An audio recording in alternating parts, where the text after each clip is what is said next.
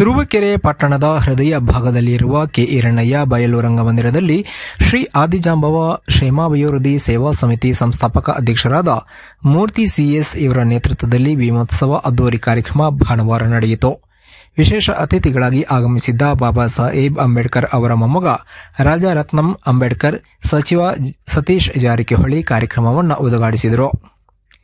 ದಿವ್ಯ ಸಾನ್ನಿಧ್ಯ ವಹಿಸಿದ್ದ ಜ್ಞಾನಪ್ರಕಾಶ ಸ್ವಾಮೀಜಿ, ಸಂಜಯ್ ಕುಮಾರ ಸ್ವಾಮೀಜಿ ಇವರು ತಮಟೆ ಬಡಿಯುವುದರ ಮೂಲಕ ಕಾರ್ಯಕ್ರಮಕ್ಕೆ ಚಾಲನೆ ನೀಡಿದರು.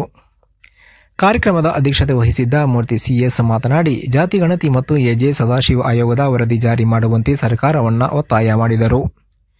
ಈ ಕಾರ್ಯಕ್ರಮದಲ್ಲಿ ವಿವಿಧ ತಾಲೂಕುಗಳ ದಲಿತ ಮುಖಂಡರು, ವಿವಿಧ ಸಂಘಟನೆಗಳ ಪದಾಧಿಕಾರಿಗಳು, ತಾಲೂಕಿನ ಭೀಮಾ ಬಂಧುಗಳು ಆಗಮಿಸಿ ಕಾರ್ಯಕ್ರಮವನ್ನು ಸಕ್ಸಸ್ಗೊಳಿಸಿದರು.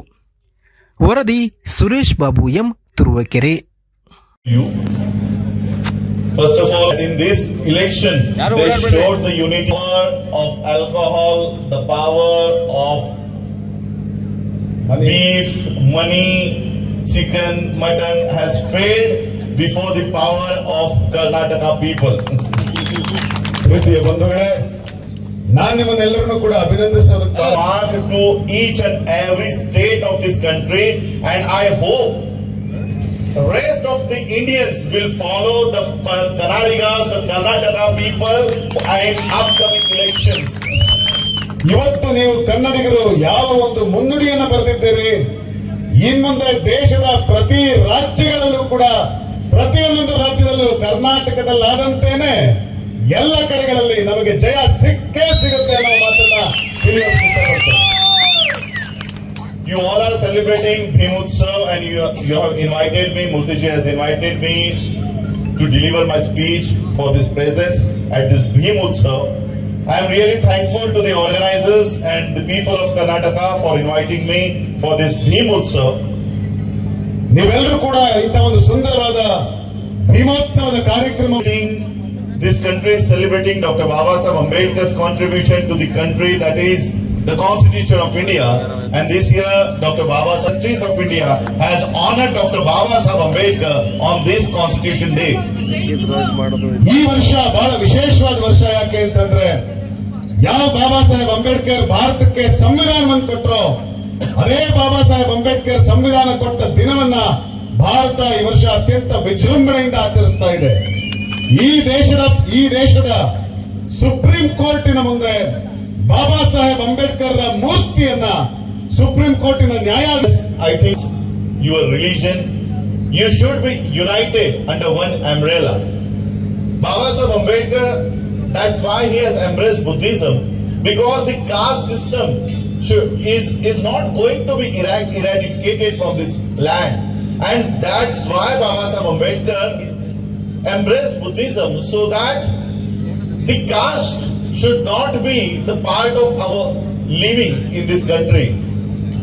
ಮೂರ್ತಿಯವರು ಮಾತನಾಡಬೇಕಾದ್ರೆ ಆಗಲೇ ಒಂದು ಮಾತು ಹೇಳಿದ್ರು, ನೀವು ಎಲ್ಲಾ ಜಾತಿ ಮತಗಳನ್ನೆಲ್ಲವನ್ನೂ ಕೂಡ ಪಕ್ಕಕ್ಕಿಟ್ಟು ಒಂದಾಗಬೇಕು, ಎಡ ಬಲಗಳನ್ನೆಲ್ಲವನ್ನು ಮರೆತು ನಾವೆಲ್ಲರೂ ಕೂಡ ಒಟ್ಟಾಗಬೇಕು ಅನ್ನೋ ಮಾತನ್ನು ಹೇಳಿದ್ರು. ಆದ್ರೆ ಬಾಬಾ ಸಾಹೇಬ್ ಅಂಬೇಡ್ಕರ್ ಇದಕ್ಕೆ ಪರಿಹಾರವಾಗಿ ಆ ದಿವಸ ಯಾವ ಧರ್ಮದಲ್ಲಿ ಜಾತಿ ಪದ್ಧತಿ ಇದೆಯೋ ಅದನ್ನ ತ್ಯಜಿಸಿ ಭಗವಾನ್ ಬುದ್ಧ ತೋರಿಸಿದಂತ ಬೌದ್ಧ ಧರ್ಮವನ್ನು ಸ್ವೀಕಾರ ಮಾಡಿ ಜಾತಿಯುತ ಸಮಾಜವನ್ನು ಕಟ್ಟೋದಕ್ಕಾಗಿ ಅವತ್ತು ಅಂಬೇಡ್ಕರ್ ಹೊರಟರು. Today, this country is going from a turbulence while we travel from the airlines. Likewise, India, this country is going from a turbulence, and we, the people of India, we have taken oath at the center of this road. We have read the preamble. The preamble starts from we, the people of India. Baba Saheb Ambedkar has imbibed in the people that before becoming a Hindu, a Muslim, a Christian, a Sikh, don't forget that we are firstly Indian and we are lastly Indian. Regardless of our religion, we should unite to save our country, to save our nation, and to save the constitution given by Dr. Baba Saheb Ambedkar. And because this country is going from a turbulence, the Indians, we should stand united against these fascists which are on a rise to take the control of Parliament and to take control of the whole institutions in India. ಬಿರುಗಾಳಿ ಬಂದರೆ ಯಾವ ರೀತಿ ಇಡೀ ವಿಮಾನವೇ ಅಲ್ಲೋಲ ಕಲ್ಲೋಲವಾಗುತ್ತೋ ಅಂತ ಬಿರುಗಾಳಿ ಇವತ್ತು ಇಡೀ ಭಾರತವನ್ನ ಅಲ್ಲೋಲ ಕಲ್ಲೋಲ ಮಾಡ್ತಾ ಇದೆ. ಭಾರತ ದೇಶದ ಜನ ಇವತ್ತು ತಮ್ಮ ಶಕ್ತಿಯನ್ನ ಕಳ್ಕೊಳ್ತಾ ಇದ್ದಾರೆ. ಭಾರತ ದೇಶದ ಸಂವಿಧಾನ ನಮಗೆ ಕೊಟ್ಟಂತ ಸಾಂಸ್ಥಿಕ ಹಕ್ಕುಗಳನ್ನ ಇವತ್ತಿನ ಇದು ಭಾರತದ ಅಂತಃಸತ್ವವನ್ನ ದುರ್ಬಲಗೊಳಿಸ್ತಾ ಇದೆ. ಹೀಗಾಗಿ ನಾವು ರಸ್ತೆಯಲ್ಲಿ ಬರಬೇಕಾದ್ರೆ ನಮ್ಮ ಯುವ ಮಿತ್ರ ಒಬ್ಬ ನಡು ರಸ್ತೆಯಲ್ಲಿ ನಮ್ಮನ್ನು ನಿಲ್ಲಿಸಿ ನಮಗೆಲ್ಲರಿಗೂ ಭಾರತದ ಸಂವಿಧಾನದ ಪೀಠಿಕೆಯನ್ನ ಬೋಧಿಸುವಂತ ಕೆಲಸ ಮಾಡಿದ ಆತ. ನಾವೆಲ್ಲರೂ ಕೂಡ ಭಾರತೀಯರು ಒಂದು ಅನ್ನುವ ಮಾತುಗಳನ್ನ ಹೇಳ್ತಾ ಬಂದ. ಇವತ್ತು ನಾವೆಲ್ಲರೂ ಕೂಡ ಈ ದೇಶದ ಸಂವಿಧಾನದ ಪೀಠಿಕೆಯನ್ನ ಅರಿತು ಈ ಒಂದು ವಿಚಿತ್ರಕಾರಿ ಶಕ್ತಿಯನ್ನ ಮಣಿಸೋದಕ್ಕೆ ಶಕ್ತಿಶಾಲಿಗಳಾಗಿ ನಿಲ್ಲಬೇಕಾಗಿದೆ. If we continue to stay divided among caste and other religions, I will quote one of the incidents happened with Buddha. The same situation will happen with us if we still continue to be divided among various castes. ನಾವು ಜಾತಿಗಳ ಹೆಸರಲ್ಲಿ ಒಡೆದು ಚಿತ್ರವಾಗೋದೇ ಆದ್ರೆ ಭಗವಾನ್ ಬುದ್ಧನ ಜೀವನದಲ್ಲಿ ನಡೆದಂತ ಒಂದು ಸುಂದರವಾದ ಘಟನೆನ ನಾನು ನಿಮ್ ಗಮನಕ್ಕೆ ತರೋದಕ್ಕೆ ಇಷ್ಟಪಡ್ತೀನಿ.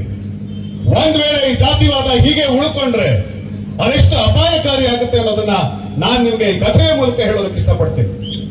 Once Buddha was traveling, he was having his charika and he came into a village. That village was fully droughted. There was no water in that village. And the Sangha, the Buddhist monks, the monks who were following Buddha, they saw this kind of village where only there were houses, there were no